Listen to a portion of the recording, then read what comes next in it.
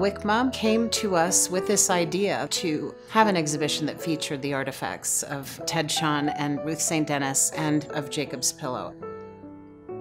And I think what the WICMA exhibition does is it provides our audience an opportunity to go deep into that history, into the foundation of not only Jacob's Pillow, but modern dance in this country. For WICMA, this has been an incredible opportunity to work with everything from costumes to photographs to fine art.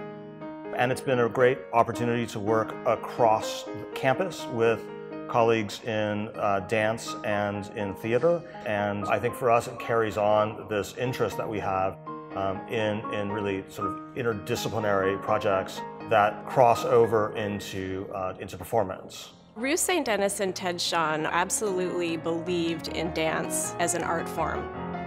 I was asked to try to bring the performative elements of St. Denis into the space and into the exhibition because it was important to have both Ted Shawn and Ruth St. Denis's performance and creativity represented in the live for the opening.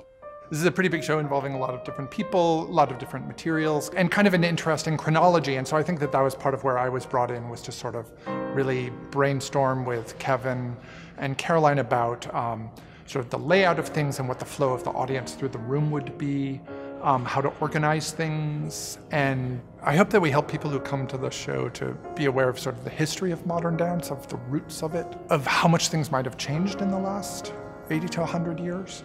What really excites me about this exhibition is that we've been able to show many facets of the same piece. So a lot of costumes I work with, the costume is all that remains. But here we've got paintings, we've got photographs, we've even got some film footage.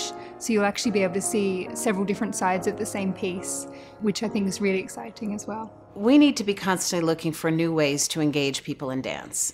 And the idea that we are going to have this massive exhibition up at Williams College for many months so that students can access these materials, the next generation of dance goer can participate and engage with these materials, so that audiences who may never have ventured down to the festival might actually think about doing that. I hope people that visit this exhibition truly enter into the world of Ruth St. Denis and Ted Shawn and experience what it must have been like to see and participate in dance at that time.